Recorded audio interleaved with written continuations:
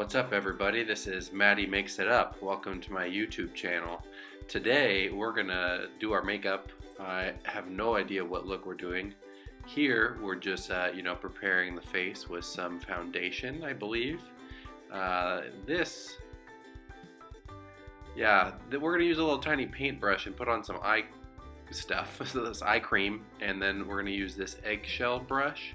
It's very soft and supple. And we're going to just rub that on the eyebrows and the eyelash, not the eyebrows, but the eyelids, top and bottom. Then we got a little fan brush. Going to go ahead and put some more that stuff from before on.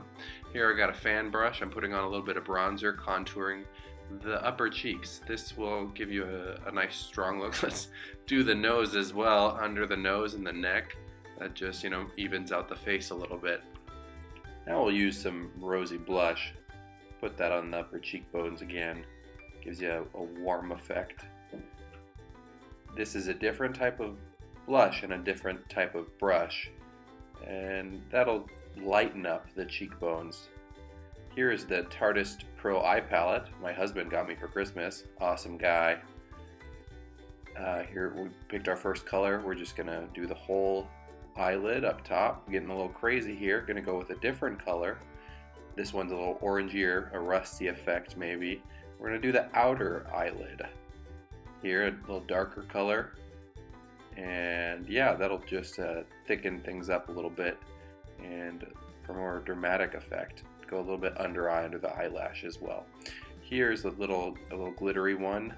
We're going to put that right on top of the eye. Again, another color. We're getting pretty crazy today. And we're just going to rub that where your tears would fall generally. Where if you cry, you'll have sparkly tears. And here we're going to use a much darker color and just to go right over the eyebrows, eyelashes.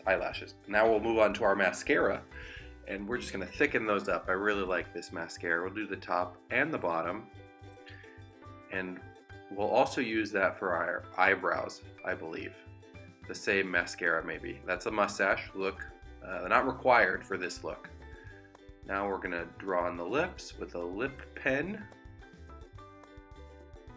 Yep, I believe that's what's going on, a lip pen. And then we'll bring in the lip gloss and we'll just lather them up and make them nice and juicy and wet. Everybody loves that look. Here we are. Look guys, here's the finished look. A nice dramatic, peachy rusty look, I think. Don't forget to like and subscribe. Thanks for watching.